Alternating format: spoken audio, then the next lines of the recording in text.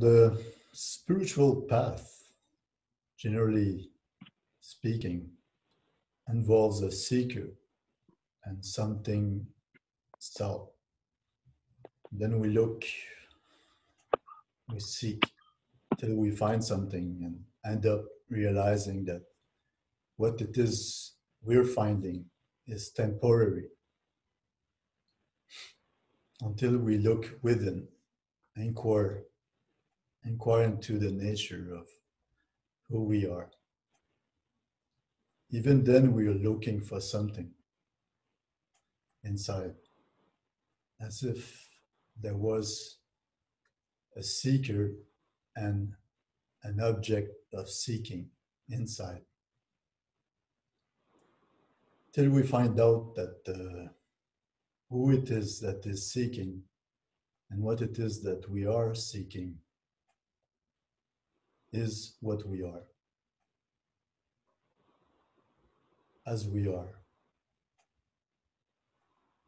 That which within seeks itself for itself, within itself, till the truth of oneself as that which we are looking for reveals itself as that which has always been and will always be, as that which knows the seeker and the object sought.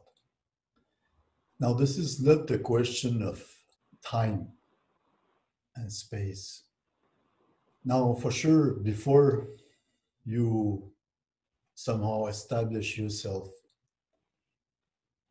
in the truth of yourself, there is indeed a certain time involved in that.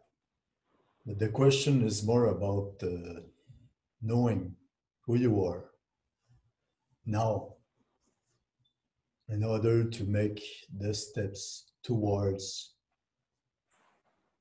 the full embodiment of that in time.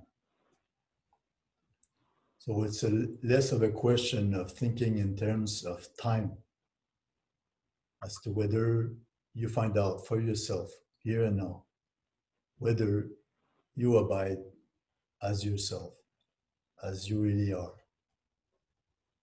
as that which knows yourself.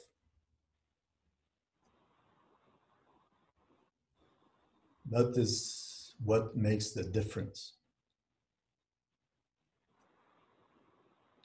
For what brings about the possibility of embodiment is grace alone. Nothing an individual can really do in that regard. The individual cannot seek grace, although it can look at itself and empty itself of everything it is not. Then and only then may grace fill your being. Only then may life as a whole flow through, therefore allowing an embodiment of this wholeness to take place in your experience. And it is something that can be somehow experienced in the moment. Now, of course, even if you experience it in the moment, it doesn't mean it's gonna last.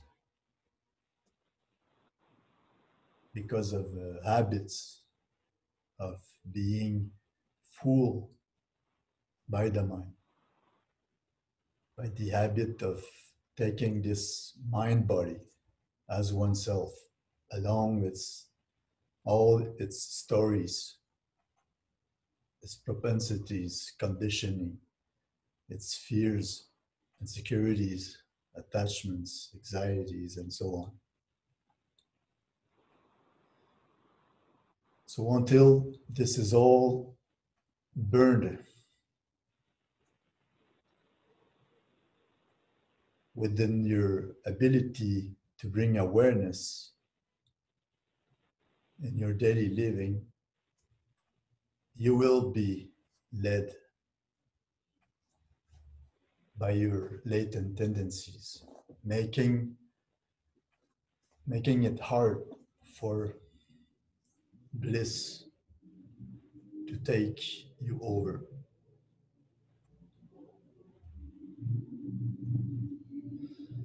And yet, it is not that you need to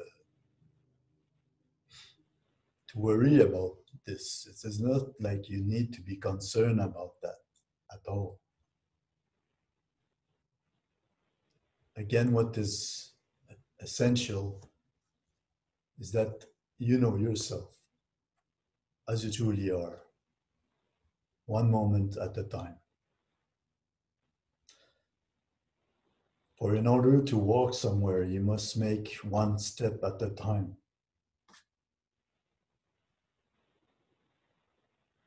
Similarly, to know yourself, you must abide as yourself, moment by moment.